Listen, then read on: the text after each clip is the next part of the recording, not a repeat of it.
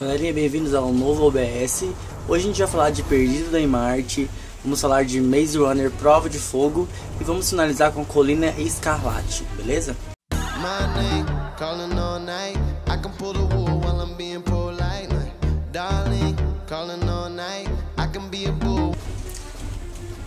Então galera, eu demorei a fazer o vídeo porque eu tava sem tempo, a faculdade tá puxadíssima e eu não tava tendo tempo pra fazer um vídeo aqui pra vocês sobre os últimos filmes que eu fui ver no cinema.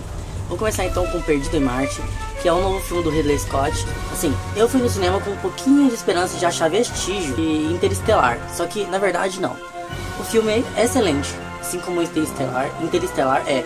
Só que Interestelar conseguiu ser mais inteligente assim um pouquinho, a ficção dele é um pouquinho mais inteligente, né? Digamos que Perdido em Marte, ele é mais assim pé no chão, né? Vamos dizer, pé em Marte. O filme conseguiu ser muito chamativo, conseguiu ter uma publicidade muito legal. Matt Damon conseguiu fazer o papel, assim, eu acho que quando o filme é centralizado em um personagem, na sua grande maioria de tempo, fica muito difícil de ser filmado. E o Matt Damon teve que carregar o filme nas costas durante muito tempo da filmagem, né, da história.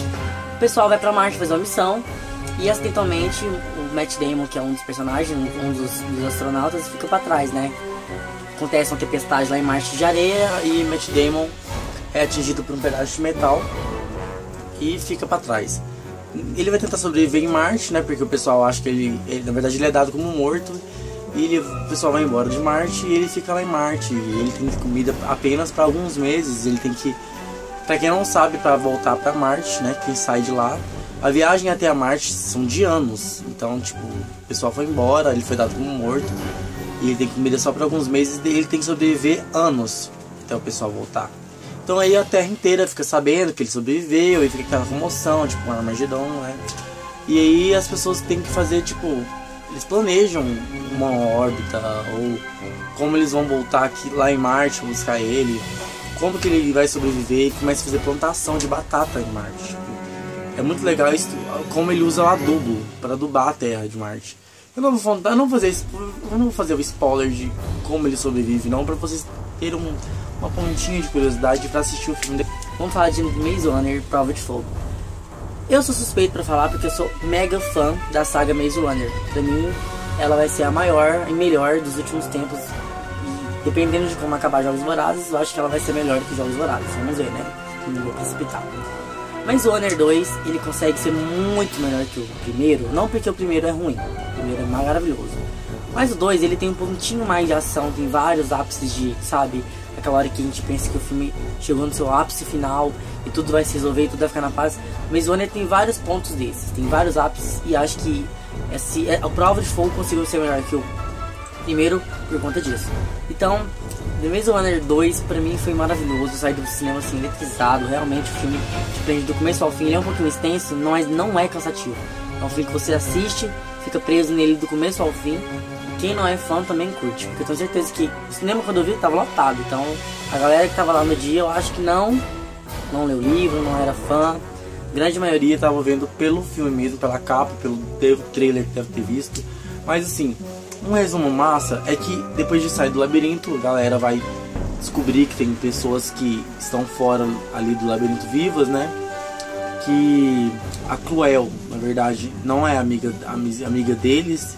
Na verdade, o Cruel que é o mal deles, e eles vão descobrir isso, né? Fugindo do labirinto pro deserto. E aí o que acontece? Eles vão descobrir que não são os únicos sobreviventes, que o mundo tem vida fora, mesmo que catastroficamente falando.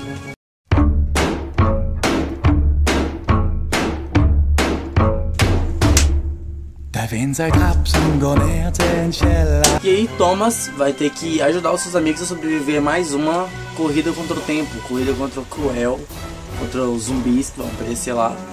E é isso aí, galera, o 2 é muito mais eletrizante que o primeiro. Se você gostou do primeiro, eu recomendo você ver o 2. Eu recomendo que vocês comprem os livros, assim como eu vou comprar, porque eu tenho que ler o 3 antes de lançar no cinema, senão eu vou ficar meio doido, muita ansiedade. Da Colina Escarlate. Colina Escarlate é o novo filme do Guilherme Del Toro.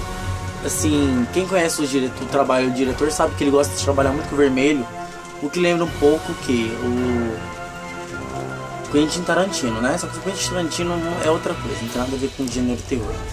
O Guilherme Del Toro conseguiu fazer um filme legal, ele vendeu a ideia de terror e eu acho que isso levou muita crítica, né? Levou ele a carregar muita crítica pelo fato do filme ter sido vendido como terror, mas na verdade ele é um drama meio fantasmagórico, assim. Eu não senti terror no filme, eu senti suspense, eu senti uma curiosidade de saber por que aquelas coisas que acontecem na Colina Escarlate aconteceram, entendeu? Assim, meio que eu vi o filme sabendo que não ia ter aquele terror, né? Vamos comparar ele com Mama. Assim, tem uma certa comparação com Mama. E aí, o que eu posso dizer do filme? O filme tem um figurino assim maravilhoso. Quem aprecia a sétima arte além das cenas, de apenas ver o filme por ver, quem admira a cenografia, né, figurino como eu admiro, vai perceber que o filme tem sim uma pegada muito fodida, assim, de um figurino maravilhoso. O elenco também ficou muito legal, né, pra quem não sabe é o Loki, o ator que fez o Loki.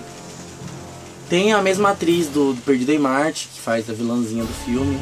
E é isso, galera, o filme é muito bom mesmo. Se você curtir o gênero, os filmes de Guilherme Del Toro, você vai curtir. Ele usa bem o vermelho, como eu disse no Facebook, quando eu vi o filme aí. Eu postei, né, algo sobre o filme e eu falei que ele usa bem o vermelho. O vermelho é muito bem usado no filme. Os porquês, como a história desenrola no filme é muito bom, muito interessante. Assistam a Colina Escarlate. Muito bom mesmo. Bom, galera, agora eu vou indicar um filme pra vocês. Aqui da minha coleção atrás. Eu vou pegar um filme daqui e vou indicar pra vocês assistirem. O Buraco. Eu tenho ele em vídeo cassete, porém tem em DVD, tem pra baixar. O Buraco conta a história de 4 amigos que caem no buraco. E aí eles tipo pagaram pra entrar tal. E pra sair vai ser difícil, porque uma das pessoas tem um segredinho lá que eu não vou contar.